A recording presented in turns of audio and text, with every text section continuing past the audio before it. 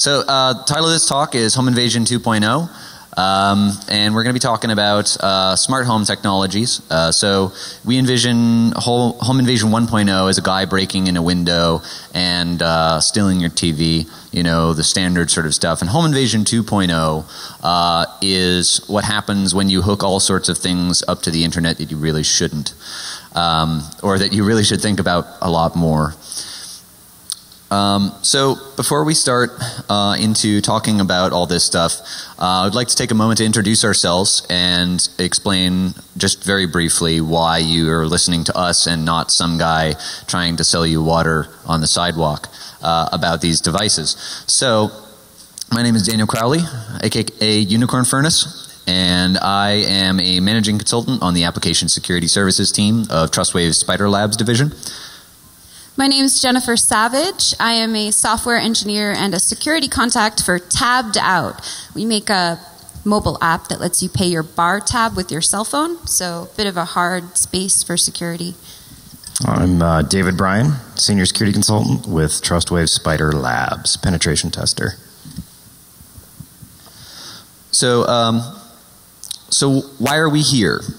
We're here to talk about smart home technologies. And what I mean when I say a smart home technology is various devices in your home that are not traditional network connected devices like laptops and smartphones and printers and scanners and things like that. More odd, non-traditional devices. So we're going to talk about some of what those are in a moment. Does anybody here like science fiction? Show of hands. Excellent. So my favorite kind of science fiction is dystopian science fiction. And for those of you not familiar with the term, dystopian science fiction is about a world which has some sort of technology that has gone awry. Some dystopian science fiction is very serious, like 1984, although that's maybe not exactly science fiction. But some of them are very, very tongue-in-cheek. There's a movie that we heard about from several people where, you know, like it's like a smart home and it starts attacking and trying to kill the people in it. Like there's a scene with like a garbage disposal or something. And anyway, we have yet to see it, and if anybody knows the name of the movie, I would love to know that because I really want to watch it now. But anyway, what is it? Huh? iRobot. Was it iRobot? Fair enough. Okay. Yeah, I didn't want to see that because it looked like they completely ignored Asimov's book. But anyway, usually dystopian fiction tries to serve as a warning for the future because science fiction so often becomes science fact. All of you probably have cell phones in your pocket. If you're smart, they don't have the Wi-Fi or Bluetooth enabled. And if you have a CDMA phone, maybe it's smart to just turn it off entirely. But anyway, so that was originally from the Star Trek communicator. So pretty badass, right? But science fiction becomes science fact, and dystopian science fiction usually serves as a warning to people who would make these technologies as to how they need to, the considerations that they need to take into account when making these devices. And unfortunately, the push to be first to market with a device with some new technology often gets in the way of listening to these warnings, making the important considerations, and this seems to be the case based on our research. So we took a look at a subset of the devices out there which connect to a network in your home. We're not going to be discussing every technology because there are a lot of them. And some notable ones that we did not include in this talk, there is an Android-powered oven, which, yeah, because there have never been any problems with Android, and an oven is perfectly safe. Mom, I jailbreaked the oven. So, smart TVs. There were some talks at Black Hat about smart TVs, which were kind of interesting. IP security cameras. But there's this is just a sample of these things. But and it's wide open. There doesn't seem to have been a lot of review on this stuff. So hopefully this talk will inspire you to go out and take a look at smart home technologies, if any, that you have in your home or maybe your friend's home. So right now on the market, like Dan was saying, we have locks, thermostats, fridges, toilets, lights and toys, but in the future, we're going to have entire smart cities. They're building one right now in South Korea. It's called Songdo. Cisco is involved in the networking there, but they're describing it as a place where you can walk up to a window. The window is actually a screen that you can interact with. You can call home, talk to your kids. The city will schedule your day for you. It will schedule buses leaving and arriving and everything. And I would love to go test that. I don't know about the rest of you, but I think it's an absolutely awesome place to go and hack if we could just get permission to do that, right? So I'm going to talk today about a toy that was in my daughter's room.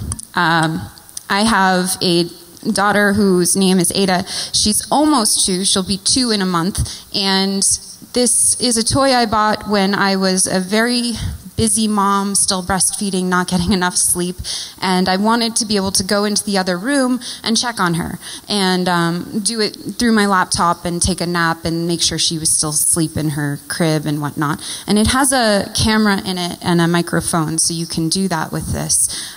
It also has a speaker. You know, you can program it to wake you up in the morning, tell you when it's lunchtime, all kinds of stuff. It has an RFID reader and little RFID toys that she can run up to the bunny and hold it up to the bunny. It'll read the RFID. It'll do whatever you program it to do through their online interface. Additionally, it has a USB port in the pack, a little bunny tail USB, and this is how you program it to connect to your Wi-Fi network. It occurred to me when I was no longer a sleep-deprived mother that I needed to test the security of this device that was in my daughter's room. And I found a lot of problems with it. So the first one is that in order to set up the Wi-Fi network, you enter your SSID and password into their web interface. It's transmitted completely unencrypted, no SSL, to their servers. The API calls that are used in order to communicate between, for instance, the iPhone app, the Carrot servers, and the Carrots itself. It goes from the interface to the Carrot servers to the Carrots.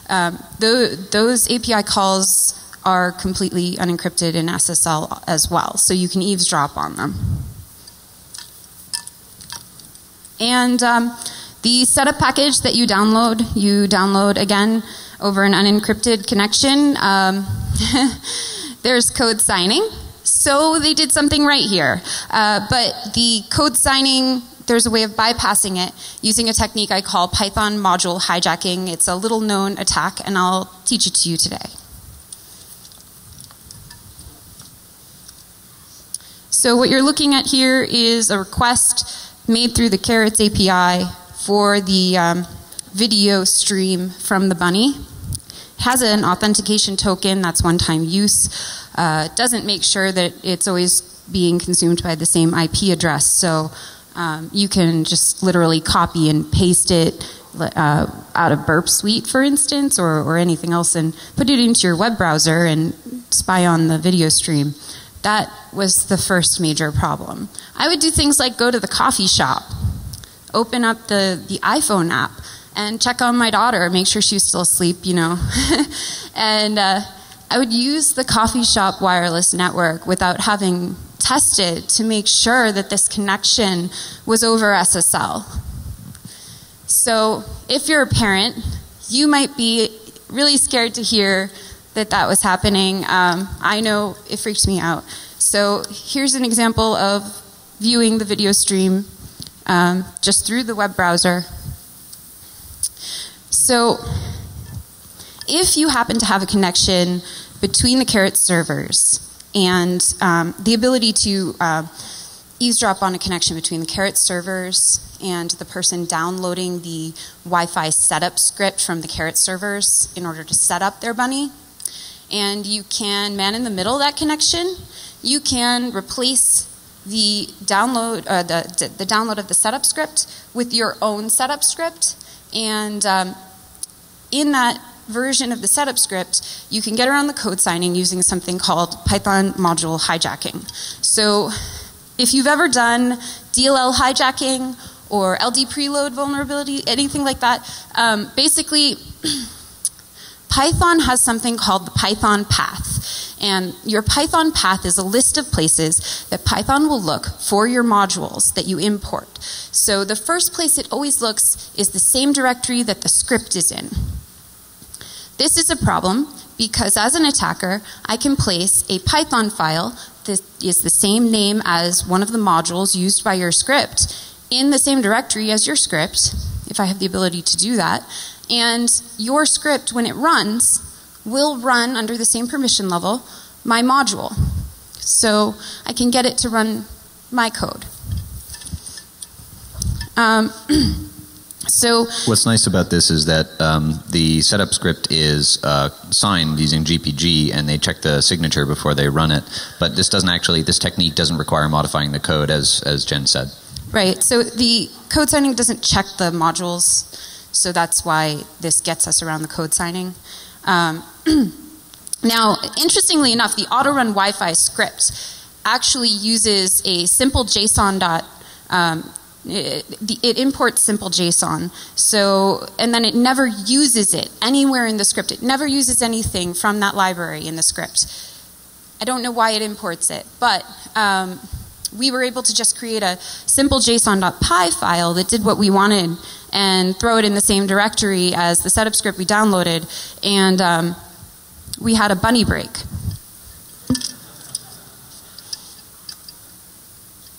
So just to recap, an attacker could man in the middle the insecure connection to the Carrot server, replace the user's download with their malicious version, use a vulnerability to make the Carrots run their code, that's the module hijack we just went over, and potentially have a bunny botnet on their hands. There's also a potential for like a tag and release type attack where you get a Carrots, either buy it from Carrots or from Amazon, eBay, whatever. Just buy a whole bunch of these things, root all of them, because when you go through the setup process a second time, not everything changes. It's not like you wipe the whole thing when you go through the setup process. So you could own a whole bunch of these things and then sell them on eBay or return them or something like that. So you, again, bunny botnet. All right, so I think that's a slower method, but okay. So we're gonna, real quick, display a video in which we eavesdrop on the video camera on the Carrots. We cannot hear this. Why can't we hear this? Do you guys have the board turned up? Is the board turned up for the audio input on the laptop? Good? All right.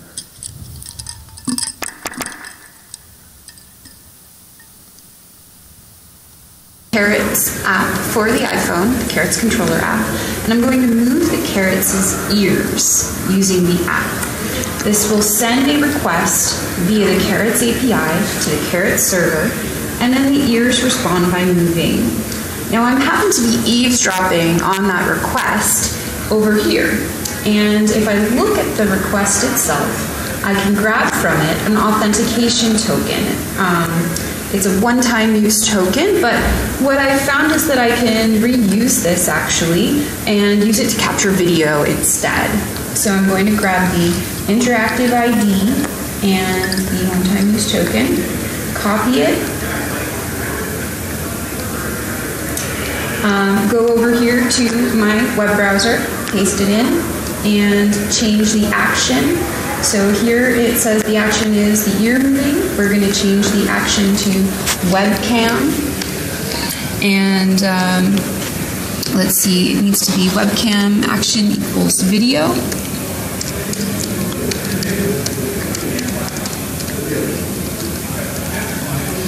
Hit enter. And now, on the machine that I'm using to eavesdrop on the Carrots, I get a handy dandy webcam feed. Hi guys. So this is eavesdropping on the Carrots' Toys webcam. Suddenly the bunny becomes really creepy, right? I thought it was cute before. My daughter still thinks it's cute, and she we leave it in her room unplugged, and she runs up to it and hugs it and stuff, and I'm like, thank God it's unplugged. But I wanted to mention the fact that if you're eavesdropping, there is a start and a stop request that gets sent as part of the API calls, and the token after the stop request gets sent, the token is no longer reusable. However, if you're man-in-the-middling the connection, you can drop that stop request and instead continually send something called a keep alive request. And then at that point, you just have control over the bunny going forward as long as you maintain your keep alive.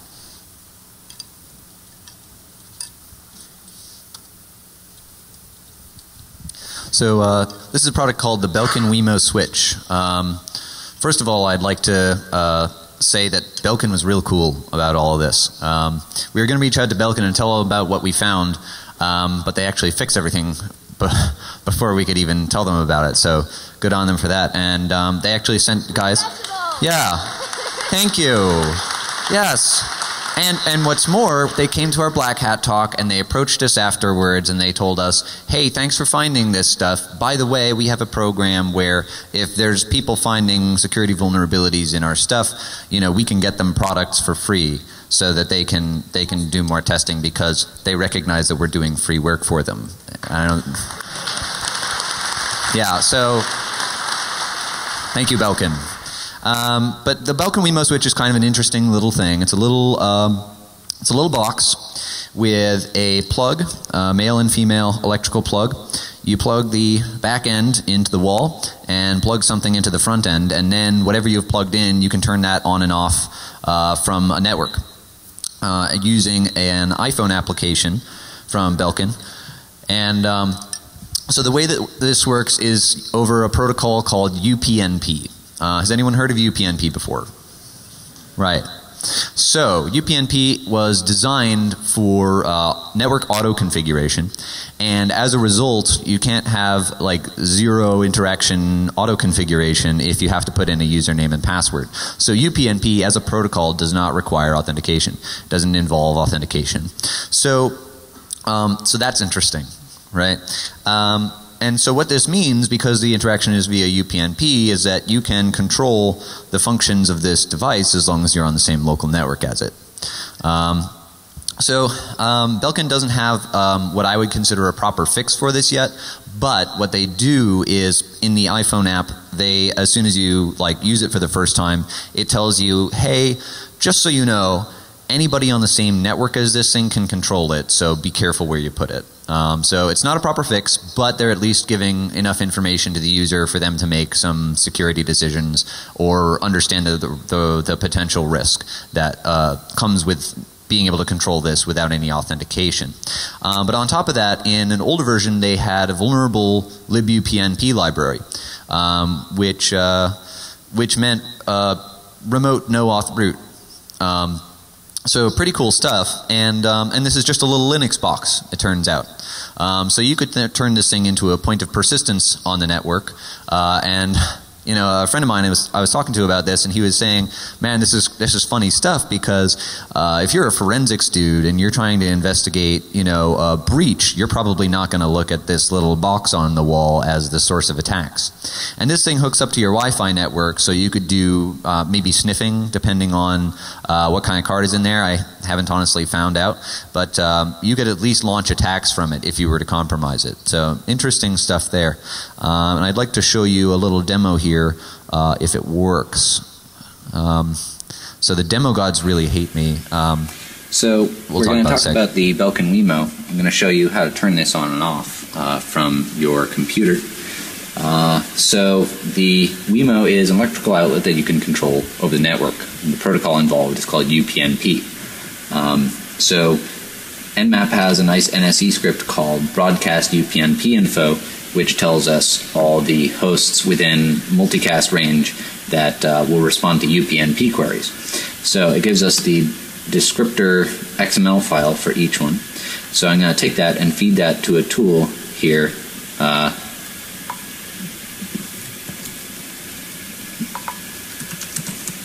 called UPnP request generator. And so it goes through and enumerates all the devices, services, and actions and organizes them into various directories. So we want the basic event service, because that has things that we want, like set binary state, which turns the Wemo on and off. So we're going to cat set binary state. And the UPnP control is just done with SOAP. The post request that the UPnP request generator has made. And we're going to give that to burp repeater so that we can make that request. And I need to change this to either a 1 or a 0. You see it's Boolean here. And we can see by the fact that there's no illumination. Alright, so the demo gods really hate me because this little box broke like 2 hours before my Black Hat presentation. So I went to the backup video demo and it stopped like this last time. I have the video, so let me just... Don't worry about it. Just keep going. No, okay. Well, alright, we'll skip that, but just... You can turn it on and off from the network. But we have more demos to show you, so we'll move on to the Sonos bridge. So Sonos is a sound system, and basically this is a little bridge device all of these speakers connect to, and then your laptop or your mobile phone or anything like that connects to the Sonos bridge, and you can feed it music from the controllers, and it goes out to the speakers all over your house, right? So pretty handy, and there's a really active community of people hacking on their own Sonos and the Sonos forums. It's kind of a fun little community of people. But the issue I have with the Sonos is that it spills all of this information, excessive information about your controller. So if your personal laptop has all your music on it and you're using that for anything really else other besides controlling the Sonos, all that information is kind of... Here, I'll just show you. So right here we're looking at a list of network shares on my machine, their permissions level, and the UUID and group ID of them. Which one is this one? Can't see. Is this netstat? Yeah, so netstat. Why do I need to look at, why is the web interface exposed on the Sonos bridge on my network showing netstat from my personal machine I installed the controller software on? Why is it doing that? Everybody on my network can see this information. Which one's this? The process list, I think? Yeah. This is the process list from my personal machine. That's really tiny. I cannot see that. I think this is the list. The list of users, I think, from my machine. ifconfig and who am I? Who am I running as? Well, you get the idea. It's excessive, and it's useful information for an attacker.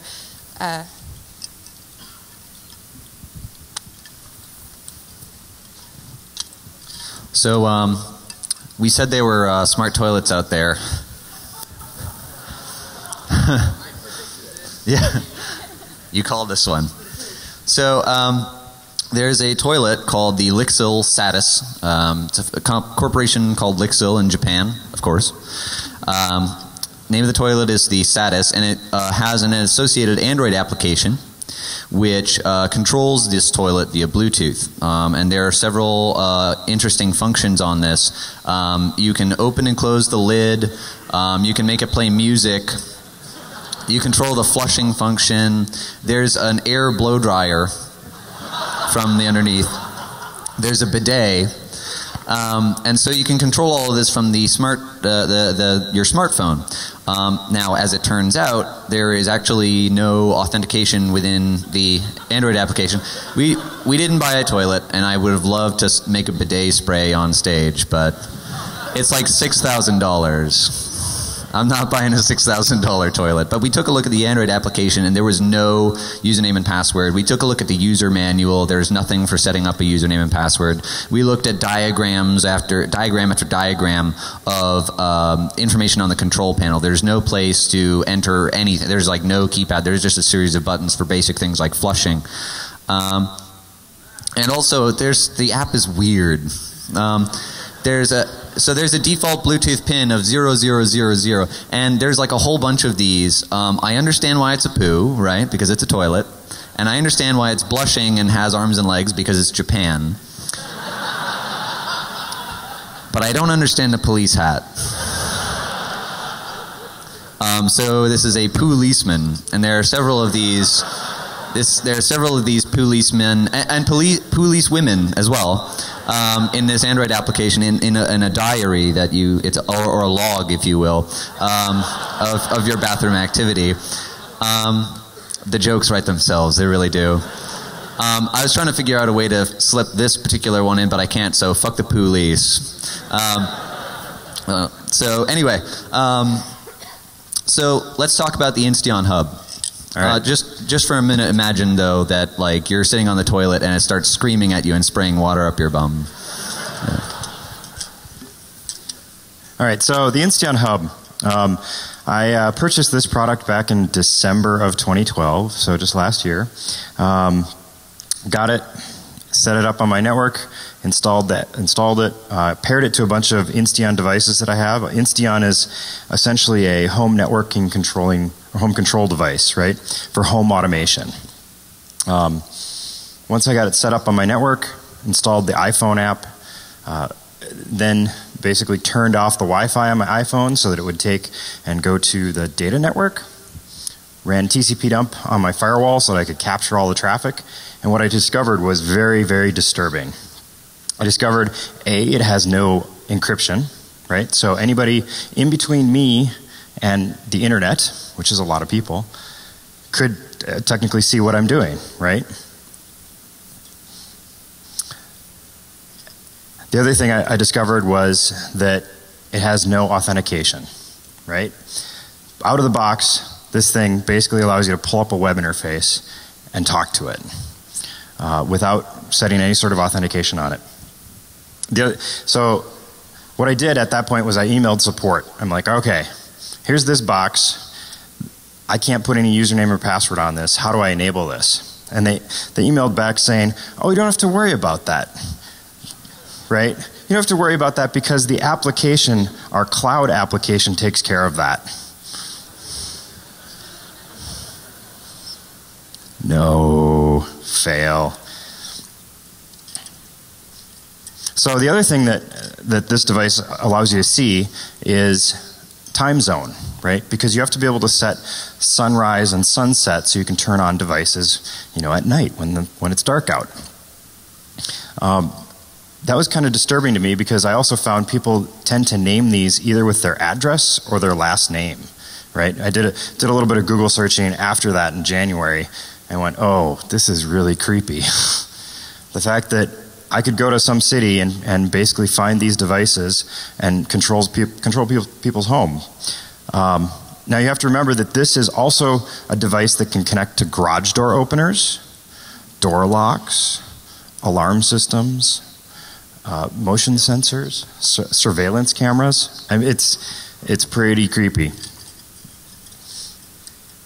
Now they did fix this in basically what I would call a product recall, because in March of this year I got not one email but 2 emails, and then shortly after that they followed up by actually calling me, which I thought was pretty weird. I've never had a vendor call me, right?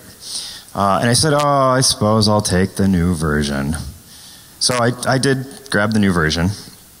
And before we were preparing this talk, I think it was about 3 weeks ago or 2 weeks ago, I plugged in the device and started looking through it and went, oh, okay, they at least have auth on it, right? But it still lacks SSL. They have hard-coded a username and password that's base 64 encoded, and it's the Insteon ID of the hub, which is also the last 3 octets of the MAC address. Anybody see a problem with this? So I thought that was pretty bad. I mean, really what you could do is from the internet, because all these systems, in order to be able to control them from your iPhone when you're on the road, you have to port forward in that port, right? So from the internet, an attacker could typically or very easily run an attack that runs several days trying 16 million combinations. That's not hard at all. And I actually attempted this with Burp Suite, and it doesn't have any back off, so it kept going. It was like, oh yeah, nope, wrong pin, wrong pin, wrong pin. Yeah, so anyway. So next we're going to talk about a little green and white box called the Verilight. The Verilight is similar to the Insteon hub. It's another home automation gateway. It just hooks up your Ethernet network to your home automation network, whether that's with Z-Wave or Insteon or X10 or a mix of these, and allows you to control it. So it's a pretty neat device, and you can hook it up to a whole bunch of stuff. Again, door locks, garage door openers, motion sensors, carbon monoxide sensors, flood sensors, HVAC controls, all sorts of things. So a lot of stuff hooks up to this. And as it turns out, it's got a lot of problems. So just to start, there's no authentication on the web console by default, which means that any Tom, Dick, or Harry can, who can get on your home network can control this thing with a web browser, and it's just as easy as like click, click, click, click. Very, very simple. You can set a username and password on it, but it has several other problems that makes this pretty much irrelevant. But first let's talk about their authorization, their different user roles. So you have a guest user and an admin user. There's also an information-only user which can see but not control devices. The guest user can control devices but not make permanent changes to the device, and the administrator has full control over the device. So they have different user roles. As a guest user, you can update the firmware. The firmware is not signed. The firmware is in a Squash FS package, so you can just unarchive it, backdoor it, re-archive it, and push it to the thing, and then backdoor. Features. Yeah, so the vendor, by the way, said that all of these things were features. Until yesterday when they emailed me after my Black Hat talk, and they really want to work with me now. Yeah, we saw your Black Hat talk and several news articles, and well, we really think we'd like to work with you. There's also a settings backup option, which you download an unencrypted archive from this of several configuration files, including etc password. And in this embedded version of Linux, etc password also contains the hashes, so there's no shadow. So you get the hashes for all users, including root. So you can crack the password and then SSH in as root. You also get the hashes for any password set on the web interface. And the passwords that you set on the local Verilight get synced with their third-party server for remote access. So owning it locally means you have control over it over the internet now. So that's lovely. You also have, and this is my personal favorite, a little bit of functionality which allows you to just test some Lua code. So you can run a little bit of Lua code on the device from the web interface as a guest. And can anybody tell me what user account it runs as? Root. So that's lovely. So there's also path traversal. So you can pull any file you want. You can get etc password, crack the hashes, SSH in as root. There's cross-site request forgery. So you could trick somebody into performing some of the more nasty functions on the web interface using cross-site request forgery. And on that note, there's also a UPnP interface, which even if you've set a username and password on the web interface, doesn't require any authentication. So you can control all these things. And there's actually a run Lua action on the UPnP interface as well. So you just always, when you're on the same network, have a way to control this thing to run code as root, just straight up code as root using UPnP. No username and password required, even if it's required on the web interface. So if that wasn't bad enough, they also have a vulnerable libupnp version, so you can root it that way. There's a server-side request forgery problem. So there's a script on the Verilight called proxy.sh, which basically just takes a URL, visits it, grabs the response, and gives it back to you. So you can use this thing as a proxy. And that's not so bad because, right, who cares? There's all these other ways to compromise it, and this is not a terribly big deal. It still should be fixed, but it's still not a terribly big deal. Now, the thing is, the way the remote access architecture, the way the remote access architecture works is that each Verilight unit makes an SSH connection to a third-party server run by the manufacturer, and that reaches out, and so when you do that, you port forward. It SSHs and port forwards a port on the forwarding server back to each Verilight unit. Which means that if you can bypass the firewall on the forwarding server, you can directly access the web interface, which of course means ownage. So it means that if you can bypass the firewall in some way, you can own every single Verilight that's out there. So that's not good, because firewalls are completely impenetrable, right guys? But they do at least have a firewall, which is good. However, the proxy.sh script that we talked about that allows you to use the Verilight as a proxy also appears to exist. Appears, and we can't test it because CFAA and we don't like prison.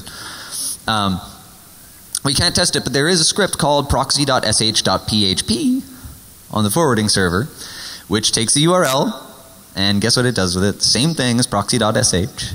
So there's a good chance that this is just a wrapper around proxy.sh or just recoding in PHP.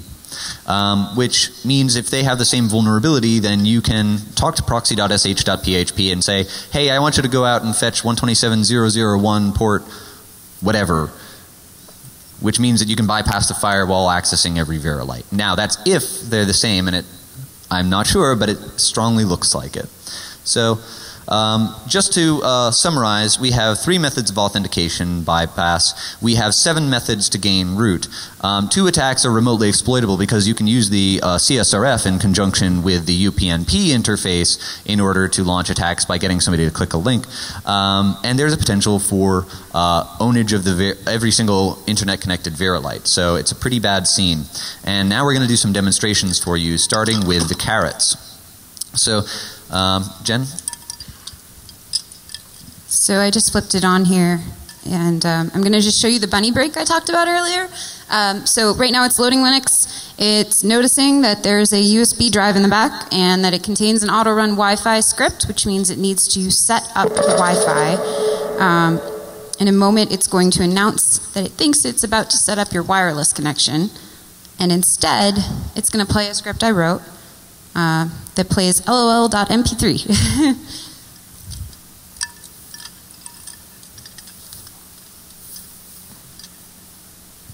I'm going to connect to the internet. Excite bike, excite bike, excite bike, excite bike, excite bike, excite bike, excite bike.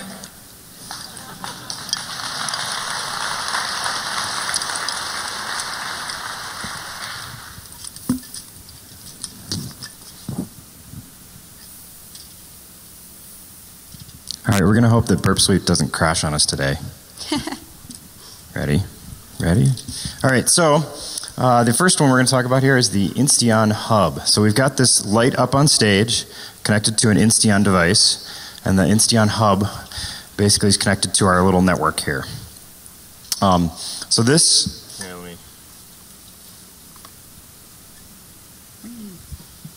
can everybody see that? Hopefully a little bit better. So this is basically a raw GET request, right?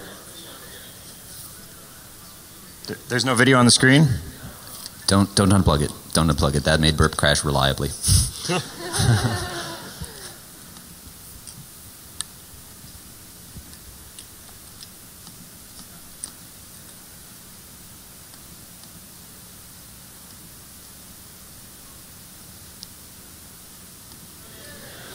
Can you see it? Yes. All right.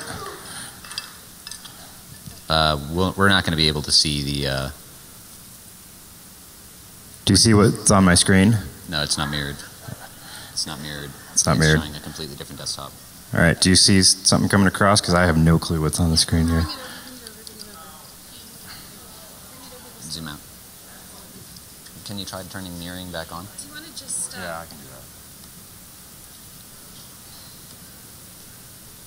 Do you want to just do it without showing on the screen? We could do that. Yeah. All right. Yay. Come on. All right. All right. So here's the raw request. Hopefully people can see that. If you hit the maximize button.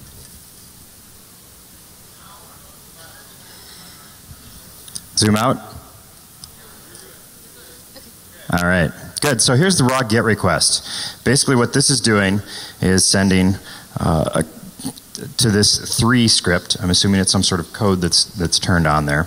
This request, which contains this device ID, right? This is the device that's sitting up on stage. So if we say go, turns the light off. No authentication, right? Yay, we won. All right. I'm going to turn it back on and hand it over to Dan. Thank you, David. Remember that can be connected to your lock. So, they say that if you put a gun on the table in Act 1, you must fire it by Act 3. We have a lock on this table. We don't have a gun. But we're going to lock and unlock this lock. So here's the lock, locked. And I can send a UPnP request here. And you'll note that there's no username, password, anything in here. And so I can hit go. And this changes the state of the lock. This is through the Vera. Yeah. Thank you. Now, I have one more trick, and I'm going to need a volunteer from the audience. Great. Thank you, Monkey.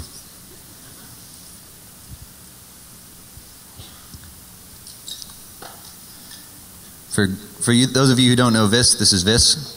Thank you for helping us, Vis. What I'd like you to do is choose a pin, any pin, let us know what it is, and try to open the lock with that pin. Okay. All right.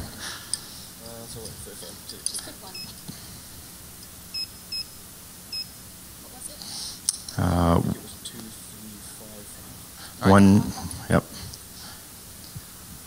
Nope. So, what happens when you put in a pin that doesn't do anything, like 2355? Nothing. Nothing. Yeah, nothing happens. So, what I'm going to do here is add an additional pin.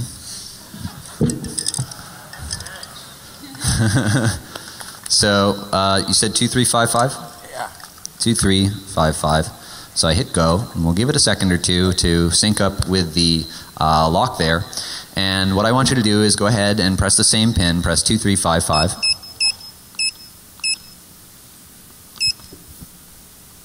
Let's try this again. No, hold on.